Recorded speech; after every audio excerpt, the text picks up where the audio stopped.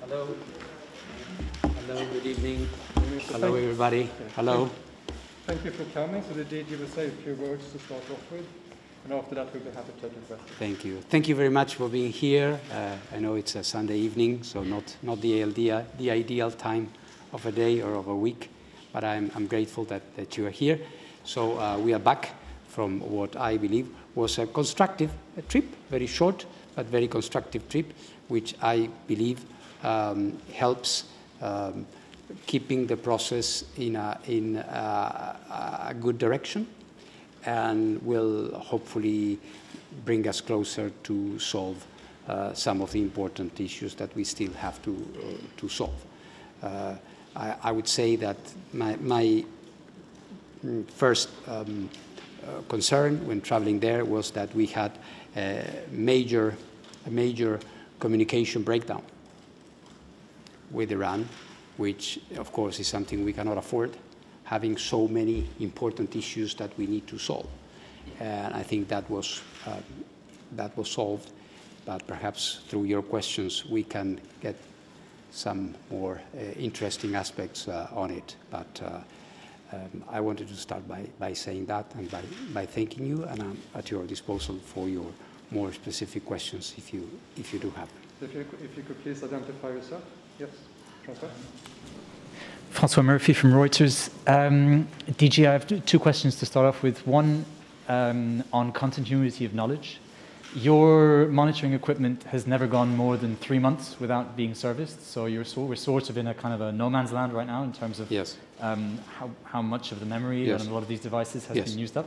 So how confident are you that continuity of knowledge has been maintained before you go and service this equipment? And then secondly, on the other main issue, the safeguards, the open questions about these uranium yes. particles, etc. What's in the joint statement is very vague. So yes. has Iran committed to anything more specific than that with you, or is this just another vague promise to discuss things with you, because we had one of those recently from Iran, and as you've said yourself, that basically got you nowhere? Yes. Well, thank you very much for the question. On the first one, you may have seen in my reports that I said that the situation was, with regards to the verification and monitoring equipment in Iran, and because of their technical capacity and specifications, we were coming to a point where we need immediate rectification of the situation. And I think today's agreement gets us just that. This is going to be rectified, and we are going to be able, when we complete the servicing of the equipment that we need to do, we will be able to keep the information needed to maintain continuity of knowledge. As you know, this is predicated on a system which was agreed last February, whereby we keep monitoring, registering, taping, keeping information, and the reconstruction and the coming together of the jigsaw puzzle will come when there is an agreement at the JCPOA level. But at that time, we will have all this information, and there will not have been a gap. So I think with this agreement we had today, we are going to be able to do exactly that. So the other. So you are saying that you believe continuity of knowledge has been maintained? Of course, we have to reconstruct it when we reconstruct it, when we do the actual work. But with this, we have all the technical elements that we need to have to do that job. That's important. And your second question, of course, that is very important. And I think, again, I've said it loud and clear to you and to the Board of Governors and through my reports. These issues that are outstanding require to be solved.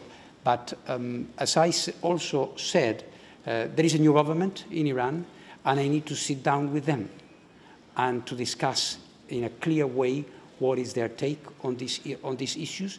I could have some preliminary discussion, but of course the government has higher levels, and I got a very cordial invitation to return very soon to Iran to have this conversation on how to get to a solution.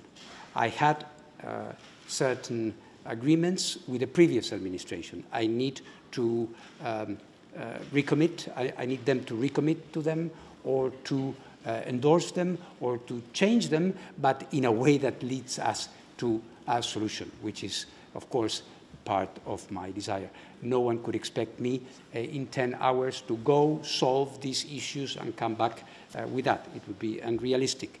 What we need to do is to set the platform which is needed to do this. This is diplomatic work. This may take time. It's not heroic, but is much better than any alternative. Albert? DPA, German Press Agency. Sir, you said basically continuity of knowledge has been restored in principle, but this knowledge is in a kind of a black box, right?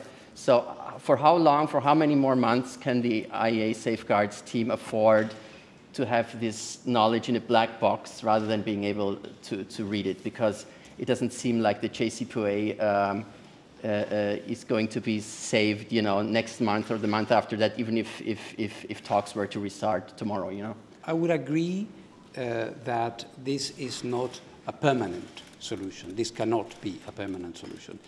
This has always been seen, from me at least, as a stopgap, as a measure to allow time for diplomacy without us losing the basic information and data that we need. In terms of metrics, if you ask me how many months, how many days, it's difficult for me to say, but I don't see this as a long-term prospect. That's very clear for me. That's very clear. Thank you. Stephanie? So thank you. I'm Stephanie Lichtenstein. I'm a freelance journalist. I would like to have posed to you two questions. Yes. The first one says, in your report, it says that there are one broken and one damaged camera that you found in the Karaj facility. Are you going to be able, according to the agreement that you have struck now, to replace those cameras as well? And for all the other cameras that you are going to service now, when exactly are your inspectors going to do that? Is it going to be now, next week, before the end of the Board of Governors meeting? Can you give us an indication of the exact timing? The answer to your first question is yes. So everything, we are going to be looking at everything. We are going to replace whatever may be broken or missing. Yes. The second is within a few days, very soon, very soon. Thank you. You may also have an indication before the end of next week, whether... It's been agreed that we start very soon. Okay. It's been agreed that we start very soon. Yes, Stefan.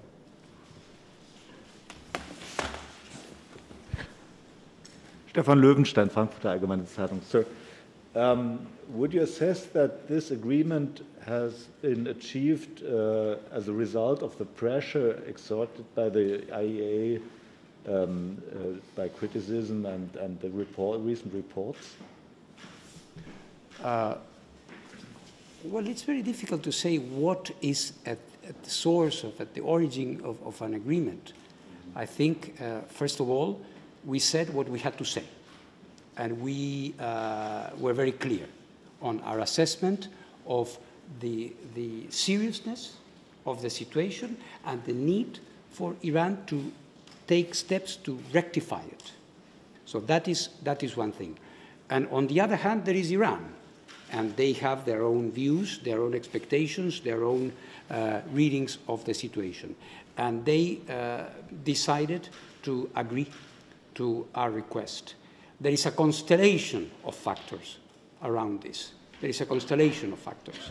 And everybody knows that when it comes to Iran, there are other actors. There is the JCPOA. There are the individual actors within the JCPOAs. But it's not for me to say whose actions, words, or otherwise may have, done the trick.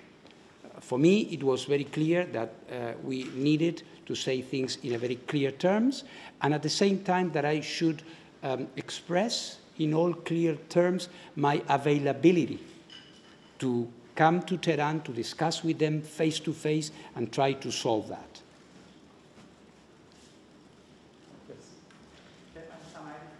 National TV.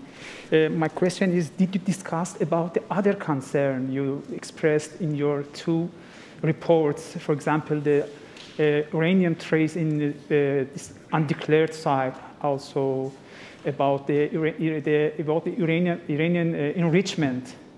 Are you discussing? We discussed in general terms, but in line with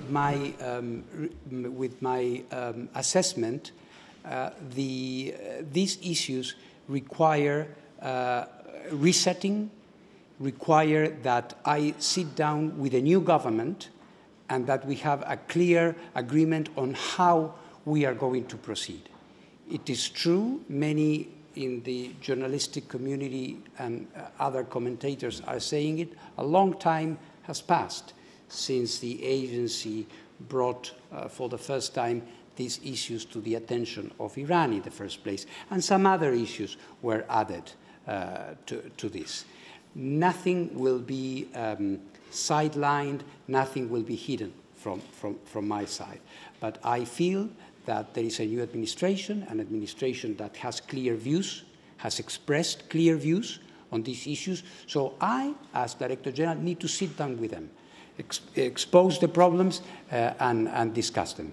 I am glad to note that they have agreed that this is the way to go and that we are going to have meetings here in Vienna first, because as you may have seen in the joint statement, the Vice President and head of the AOI has decided to come to Vienna. So we are going to be continuing that. And then I will go to Tehran to have meetings with the higher authorities of the country. Any other questions? Yes, Francois. To what extent were discussions about whether or not to table a resolution an element of your trip here? Are you confident now that there won't be a resolution? Are you not involved in those discussions at all? Where do we stand on the resolution? Well, I think there has been a lot of comment about this. Of course, I'm not part of the decision that states sitting at the Board of Governors may have. Of course, there is an impression that in the, confronted with the situation I was presenting to the board, some may have thought or may still believe that there is a need to take action. This is why I've expressed what I've expressed clearly, and today I have already issued a complementary information to the Board of Governors explaining what we have achieved now. So I believe that seeing this on the table, members of the board will have new additional elements that will allow them to weigh the different possibilities. But of course, as DG, I should abstain from saying resolution yes, resolution no. This is not in my purview. But it sounds like you're saying you don't feel action is needed right now. I think we managed to rectify the most urgent issue, which was the imminent loss of knowledge that we were confronted with until yesterday. Now we have a solution. Let me repeat, this is very important. This is going to allow us to ensure continuity of knowledge about the inventory, the production of heavy water rotors, bellows for centrifuges, uranium ore concentrate, very important things that would have been lost. Now, this ability to continue to count on this has been restored. And on the bigger issues, as you were referring to, we have a way forward, and I hope to be able to be seeing the highest authorities of the country to express what I believe that must be done. Yes, sorry, just one final question. So you are saying that the continuity of knowledge has now been restored. But again, at least from the media community, we never heard that this February temporary agreement has ever been formally extended. So how do you know how long is this now going to be restored? Another 3 months? Or how do you know, or how do you have trust that this time this is going to work out? Well, my discussions with the new head of the AOI were very frank. We're very, I would say, honest. We have our differences, but these were constructive discussions. And I believe if they have taken this decision now, it's because they know that if we were to go back to the same situation, the Director General of the IAEA would have to say this again.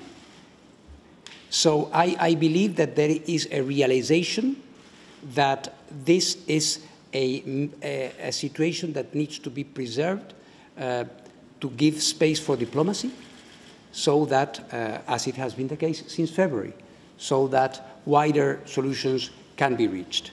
But that is not my table, that is somebody else's table. But of course, the IAEA is there, as always, to provide solutions. We are there to provide solutions, to provide a space where countries can meet halfway. And this is what the agency does, among other things. Thank you. Any further questions? No? Well, thank you so much for coming. Thank you very much for being here. Thank you very much for, I suppose we'll be seeing each other in the next few days and weeks, and I will be happy to continue the conversation as we continue getting more information. As you can see, there is a path now in front of us. There will be more meetings and hence more information for the public to analyze. And I thank you for your work. Thank you very much. Have a nice evening, and apologies for having made you work until so late on a Sunday. Have a nice end of the weekend. Thank you very much. Thank you. Thank you.